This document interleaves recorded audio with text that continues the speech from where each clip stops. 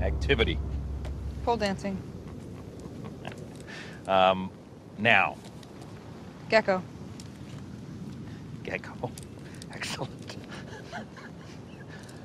Okay, last one. Man's name. Antonio. Antonio. Perfect. Okay, here we go. Nora Elizabeth Jameson Durst, age 417, was vaporized by a consortium of international physicists last Tuesday outside Never Never Land. Miss Durst was born and raised in Cairo, Egypt, where she returned after college to squeeze a family.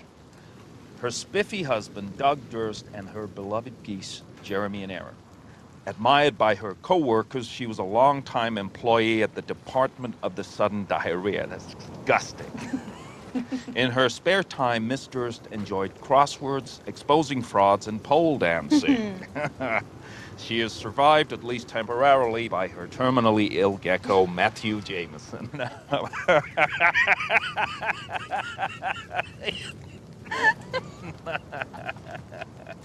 As she lives on in our memories and in the great Antonio in the sky. There will be no funeral or memorial service. Oh, God bless Matt Libs. I couldn't ask for a better obituary. Happy to oblige. You sending me those things is what got me through hellfire and damnation. The horrible Bible camp that Grandma and Pop-Up used to send me off to in the Adirondacks. It wasn't hellfire and damnation. It was Camp Holy Spirit. Potato, potato. You were so young with the pigtails. What were you, 8 years old? 7. Do you remember what you said to me when you put me on the bus? Brush your teeth? You said that I was the bravest girl on earth. And every time you sent me a letter with a new matlip in it, that's who it was addressed to, the bravest girl on earth.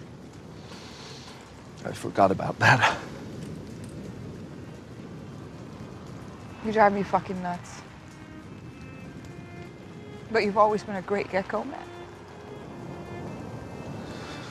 If I was a great gecko, I'd be trying to talk you out of this. You're great because you're not trying.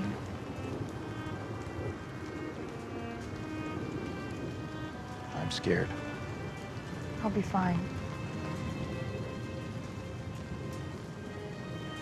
Of course you will. You always are. I'm scared of what'll happen when I go back to Mary.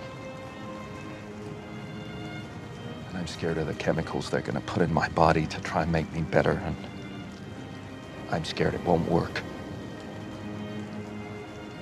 I'm scared of dying, Nora.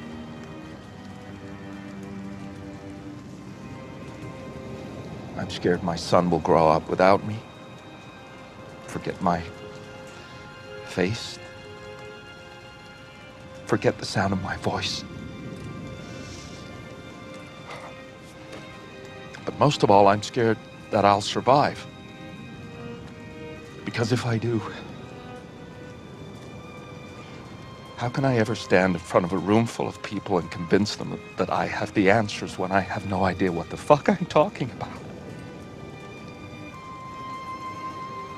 Do you want to come with me instead?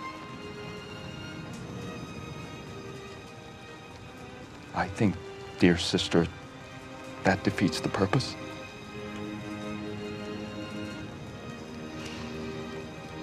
What are you going to tell people about me? About what happened here? Whatever you want me to.